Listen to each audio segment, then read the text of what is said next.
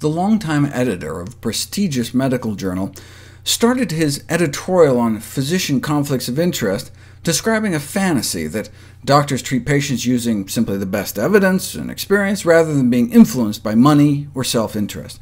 This is, of course, nonsense. There's a reason pharmaceutical companies spend billions of dollars on the influencing, education, and entertainment of doctors around the world. The vast majority of physicians in the United States take gifts from the pharmaceutical industry, and ironically, cardiologists, whose practice centers around diseases that can be largely prevented and treated with lifestyle changes, receive the most payments of all. A previous compilation of surveys from the 80s and 90s found that on average doctors met with drug industry representatives face-to-face about once a week. Today, your family doctor may meet with drug company employees on average 16 times a month. Wait a second, there's only 20 workdays a month, so that's nearly every day. What does the public think about this? Only about half even appear to know what's going on. So if 83% of doctors receive gifts, it's likely that a significant percentage of patients are not aware that their personal physician receives industry gifts.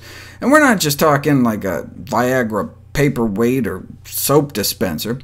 For marketing, pharmaceutical companies spend $15,000 per physician every year, making conflicts of interest one of the most pressing problems in American healthcare.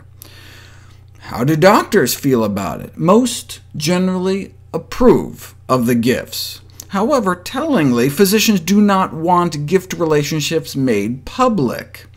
Physicians disagree that it's inappropriate to accept gifts, but their reluctance to disclose this gift relationship to the public suggests that they must recognize that the public would not appreciate the practice.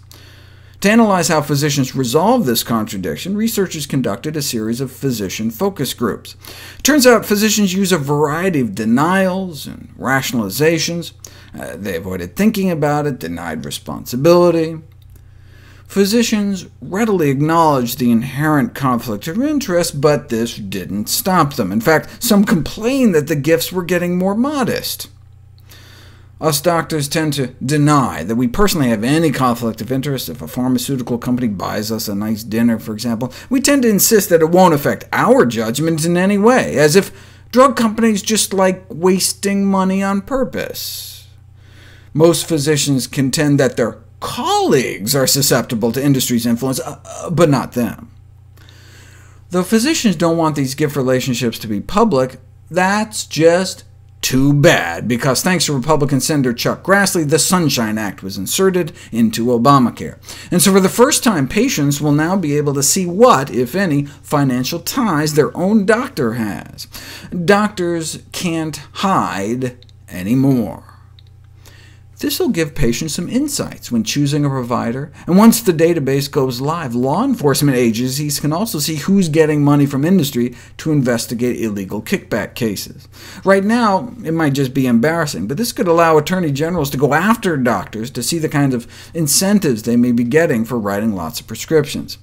And the database is live right now. If you go to openpaymentsdata.cms.gov/search, or for a more user-friendly version, ProPublica's Dollars for Docs page, the drug industry spends billions trying to influence doctors, and for the first time, you can see if your physician, or any physician, has their hand out. Senator Grassley hoped that this would help save our nation money. It could reduce healthcare costs if patients view such doctors less trustworthy, or choose doctors less in bed with industry, or could change physician behavior, who may want to avoid financial relationships with companies to guard against this patient distrust, or becoming the target of an expose or investigation.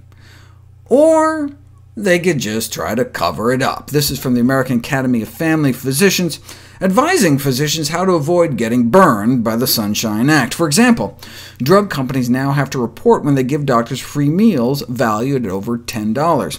So should family physicians just stop accepting free food from drug companies? No way! You just have to give the drug sales reps the right head count, so the per-person meal cost dips below $10.